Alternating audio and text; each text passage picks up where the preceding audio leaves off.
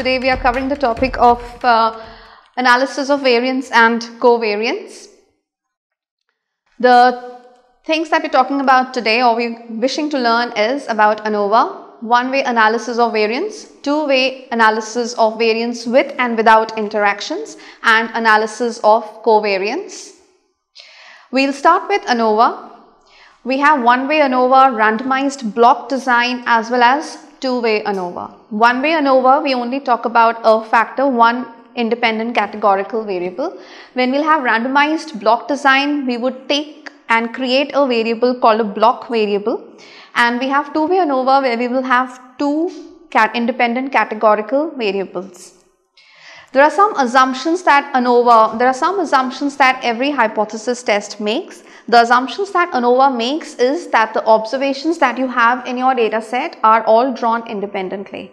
Now that is some field work, so that you have drawn simple random sample, making sure that each observation is independent of the other. We make sure that the continuous dependent variable follows normal distribution. We have covered in our last classes or previous classes that how do we ensure our data follows normal distribution, right? So either we do a normality test or we take a look at our histogram. QQ plot also, for example, helps us ascertain if my data follows normal distribution or not, right? And then the last assumption is that we make sure there is homoscedasticity. What that really means is there is equality of variances across the groups that I'm studying. Okay, very important assumption. We know that when we are doing hypothesis testing, because Anova is a technique for hypothesis testing, specifically when you have one categorical independent variable or two categorical independent variables, or indeed n, each must have three or more levels. So when you're doing one-way Anova, your categorical variables should have three or more levels. Of course, when you have two categorical variables, they should have at least two or more levels, and so on and so forth. Okay. So we write out by starting. How do we start with Anova? Is we establish a level of significance alpha. Having done that, we have to write out our hypothesis, alternate hypothesis, and null hypothesis. Right. So the alternate hypothesis is that the means are different for at least one pair of groups. Null hypothesis says that the means for all groups are the same. So that's known as the omnibus. All group means are the same. And if you notice again, we are using mu and not x bar. Mu because it's for population parameter, population mean. No, we're not talking about sample means anymore, because we are using the sample in fact to infer about our population. So I have a little picture drawn for you all. It looks very cryptic at the moment, okay, but take a closer look. I would like you all to focus on this side for the moment.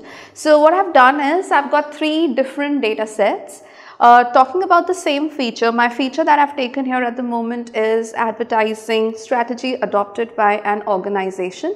So I haven't labeled them, but you could imagine them to be any three. I've just called them generally A, B, and C, and I have also plotted the corresponding revenue figures achieved or using any of those three strategies or all three of those strategies, right? So just take a look at this picture, very close look for the first one.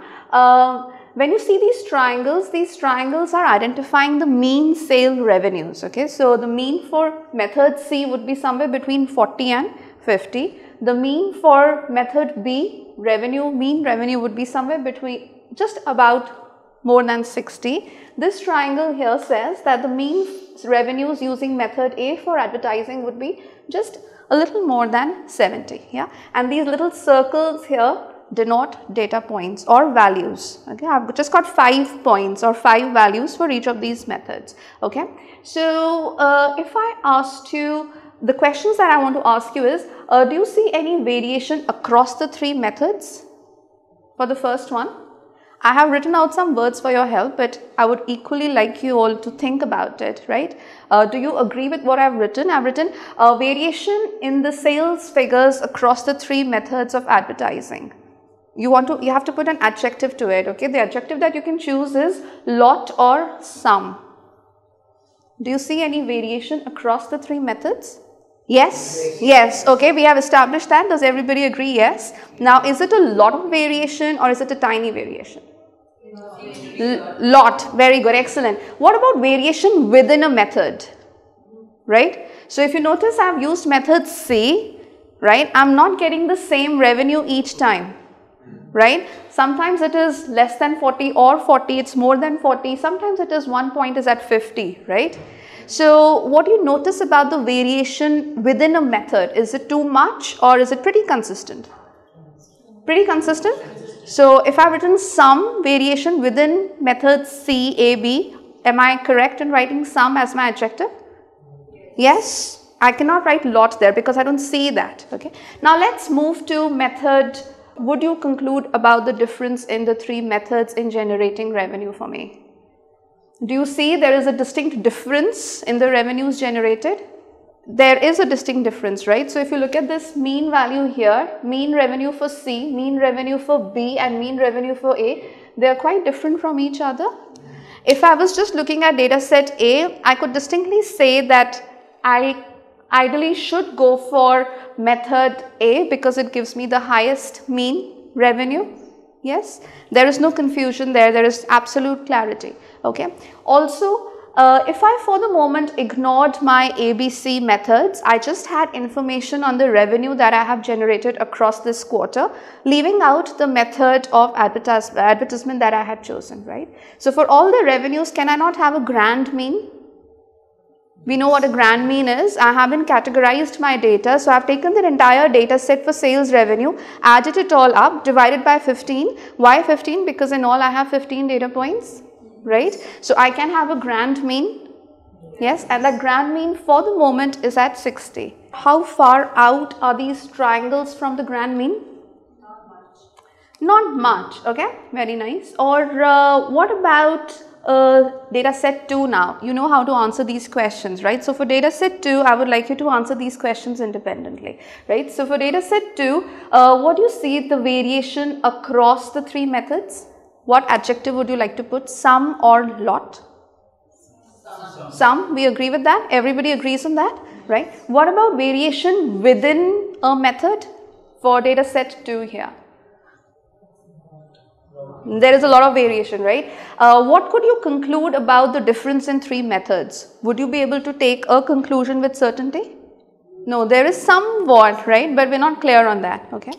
Let's move to Dataset 3. It's right at the bottom. Are you all able to see this at the bottom here? Yes? Okay, excellent. So again, the same two questions.